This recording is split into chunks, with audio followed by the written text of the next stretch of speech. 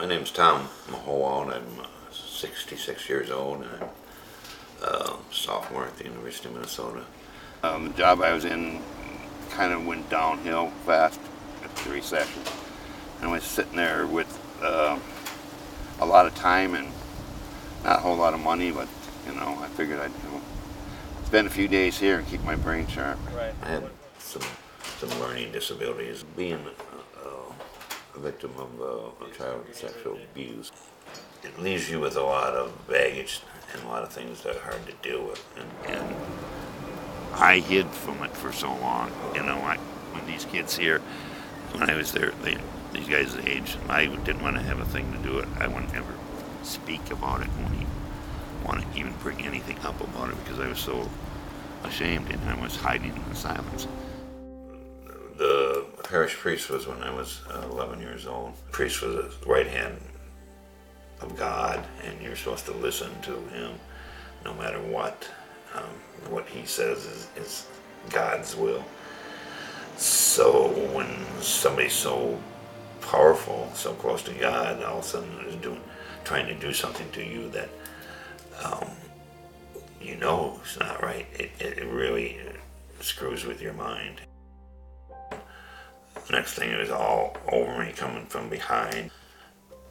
And he whispered in my ear that God wants you to do this. Because it was like I was in a nightmare. And I just kind of withdrew inside. I didn't know what the hell to do. I stopped being an altar boy, which is one of the hardest things in the world to do. You don't abruptly quit and stop serving Mass, because then you're not a good Christian, you're not a good Catholic. I mean, you can't easily say, I got raped by Father. Males are just supposed to take it, keep on a ticking, and don't worry about it, and move on. It's something about when you're a victim and you're victimized kind of by society in a way, you become a total outsider. So I pretty much pushed the abuse aside for those 3 years, and then I got into 9th grade, and then my 9th grade English teacher decides that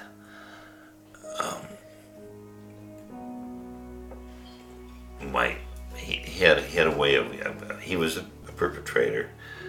He would always have his hand on my leg and kind of moving it inappropriately and kind of brush your genitals as he's getting up, do a little, like, one Saturday after work, I was coming home, and I went right past his house, and he asked me if I could help him move some boxes, and I he said, no, I don't have time. Kind of a carbon copy scenario of, Father Ryan. So I froze, and he raped me, and I just kind of went into the shell. I hate to say it, I don't know if Hastings was a totally evil town. The teachers, the priest, it seemed like this big model of evil that nobody wanted to deal with, or nobody understood the harm that was being done to the children. There seems to be a mindset in America that males aren't victims, or if we are victims, we're just supposed to get over it and move on. I kind of just, try to push it aside. Basically started this downward trend of depression and not knowing how to get out of it, and not feeling safe to tell anybody about what was going on. So you kind of just move on with life.